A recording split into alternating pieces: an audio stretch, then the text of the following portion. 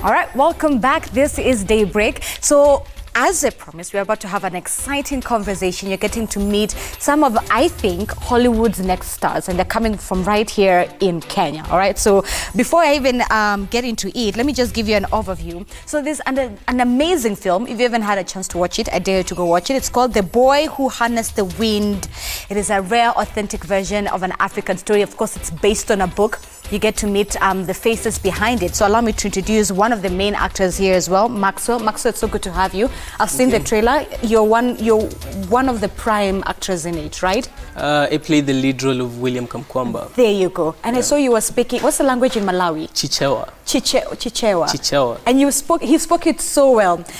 We also have your uncle your cousin in the film. My cousin. He was your cousin in the film, Robert. Robert Agengo, yeah. Nice to meet you as You well. too. Thank you for being here. So, before we even get to show the trailer, in just a few minutes for our viewers, tell me, how was it being in that film?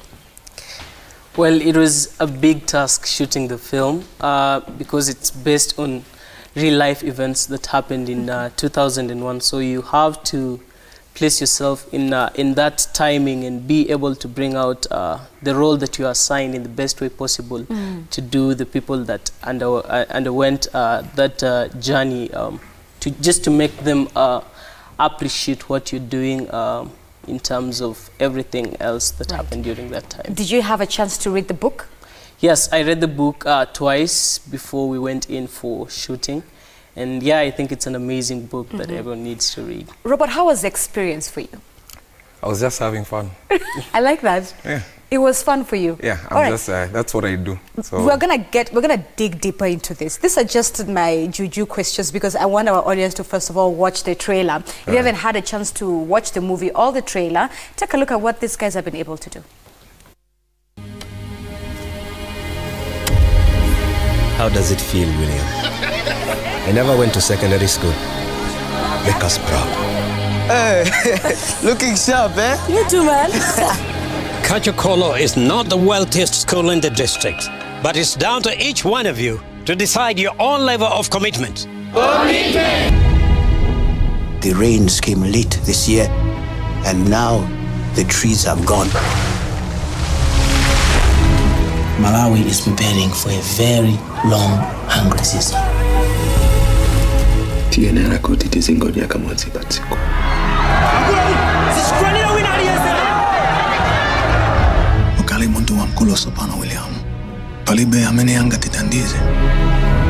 are you going to do? Anything new? It's a pump. Can you fix it? Maybe.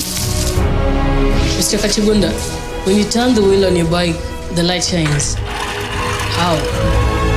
It's magnets. I can bring water. I know how to do it.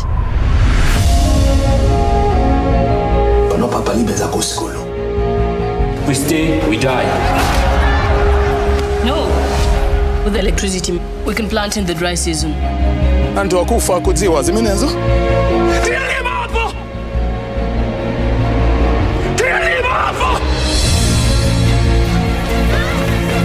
Malusiwa, adzaleka liti.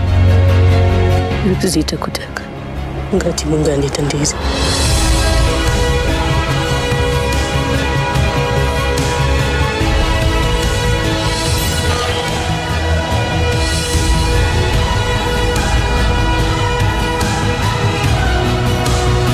Sibale watawa baba.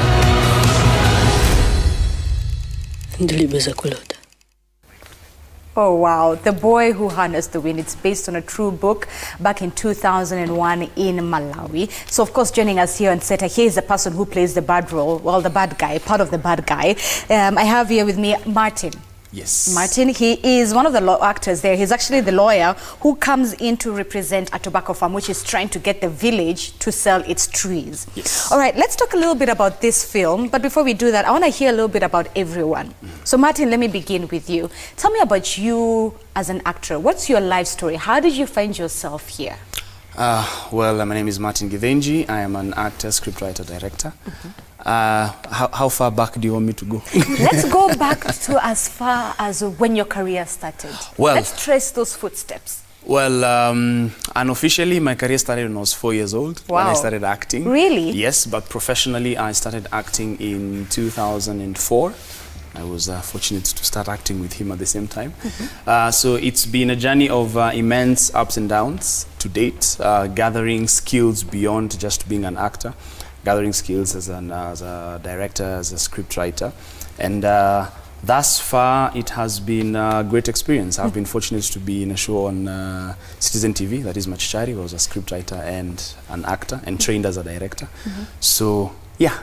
Have you trained in this academically speaking as well? Yes, I pursued a degree in theatre arts and film technology at Kenyatta University. Why this? Yes. Why the arts? Why acting? I always say my story has always charted a path for itself. When I was growing up, I always wanted to be a doctor. That switched, became a lawyer. That changed, became a pilot. That changed, became an actuarial scientist or an actuary. Wow. Then I realized when I became an actor that I can actually be all these things as an actor. So I was not wrong. Because you're actually playing a lawyer. Yeah. And you wanted to be a lawyer. See, my job is done. So you want to wear all those I can die happy. Yeah. So I can wear all these hats as an actor.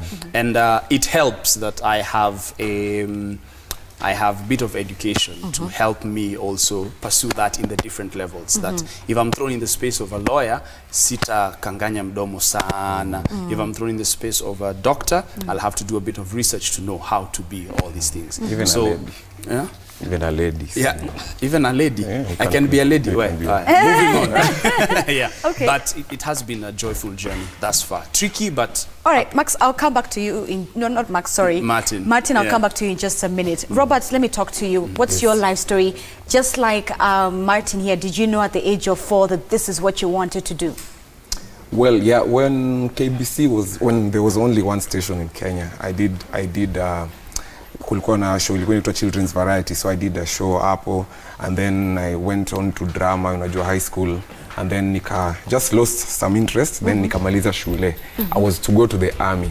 My friends told me to the army. Yeah, I wanted to go and box kwa army. Okay. Then my friends wakaniambia fanya hivi, enda auditions. Juu napenda I really nilikuwa wananiona tu wanajua. Yeah. So nikaenda auditions za kwanza 04, and then I went through, and that was it. Kutoka hapo I've been all up and down. Nimekuwa nikifanya comedy, tried comedy hapa Crazy Kenyans, ikagonga rocks of course. Did a lot of things all through kutoka 04 mpaka sai, but a lot of theater, a lot of plays, a lot of TV, a lot of film. Yeah.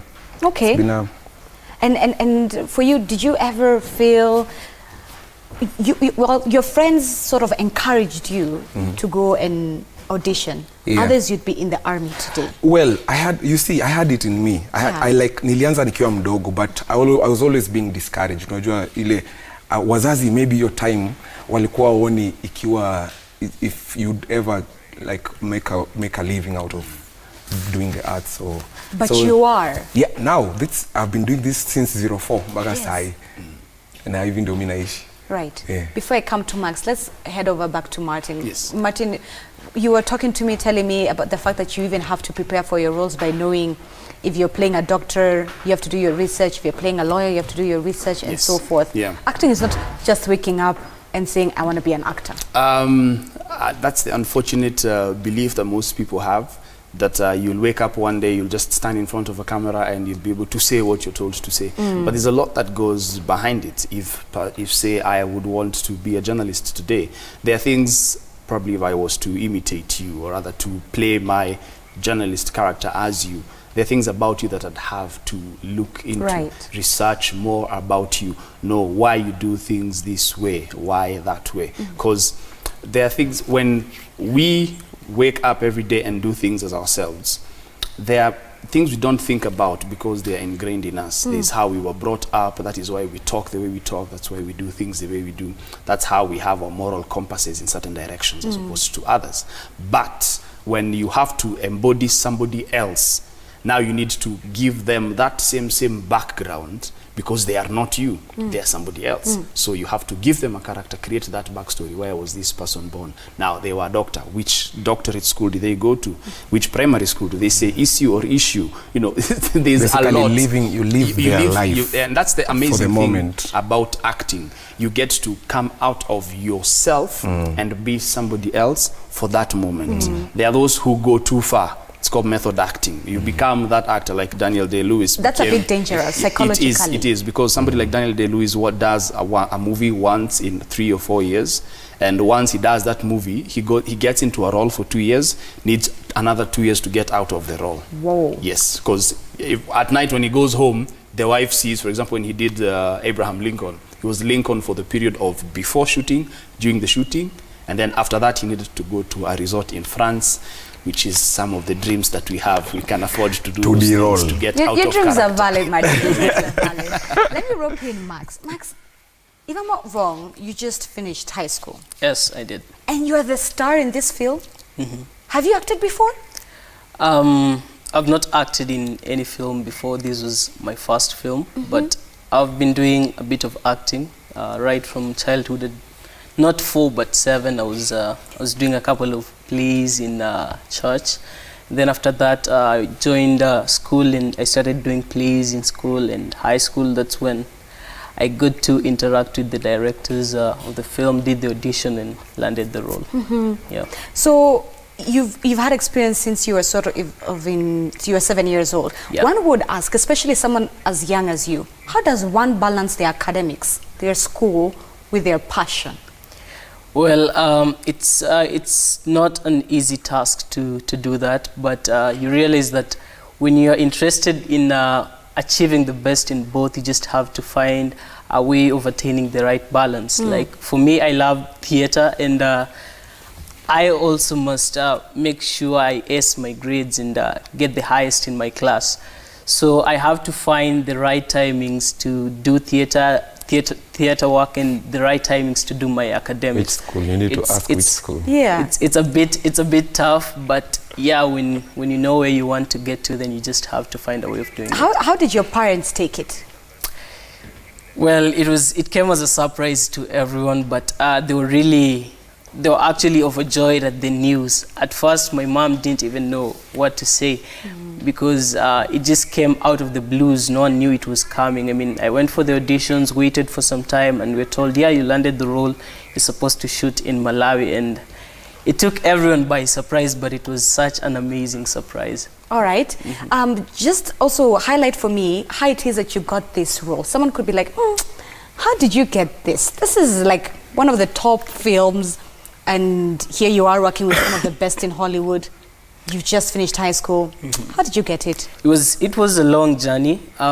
It started way back in 2017 when our drama teacher came in and told us that the auditions for a film that will be shot in Malawi. So we gathered a few people and decided to audition for the role. So we auditioned the first time. The clips were sent to New York, and then the casting director from New York, Alexa Fogel, came in and she did another audition. This time it was less people.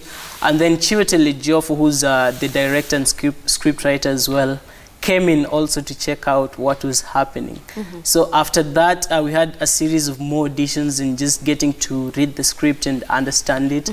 We had a bit of Skype calls at some point just to get into the character and for him to explain everything to me, because it was my first time doing a movie. I was not conversant with a lot of things, but he broke it down so that when we went in for shooting, it was a smooth journey for me. How long did it take to shoot this film? The film took close to 2 months to shoot. Yeah, close to 2 months. How did you prepare for your role? Because you had to speak the local language in Malawi. Yes. Take me through that, how you prepare for your role. Well, first you have to identify with your character, as Martin said. So I read the book twice just to understand who William is exactly, William Kamkwamba. I had not heard of him before. So I read his book that he co-authored with Brian Miller, The Boy Who Harnessed the Wind. and I got to understand where he comes from and what different things mean to him. And even as we were shooting, he came over to Malawi, and I would observe him sometimes during the times that you're taking off, and just to get to understand who he is. But my job was not to create a character. My job was just to be responsive to the text that I had been given. That is the script. So I had to be responsive to the text while still trying to bring out the William that he was a couple of years back then. Right. Yeah. Robert, how did you prepare for your role? Well, the same way. I read my scripts over and over, but on set, you know, I had scenes where I was talking in English and some in Chichewa. So for my Chichewa scenes, I had to, there was a dialect coach on set. He was some professor. So I had to sit with him during dinner times at the hotel. Well, before, if I'm shooting the next morning, I sat with him at dinner times at night and went through some of the dialogue for my next scene to understand the words, just to know exactly what I'm going to say or whatever the words mean. Was that the most difficult thing to do? No. Well, because of, I can say, maybe customized to it, or because of doing it over and over, maybe.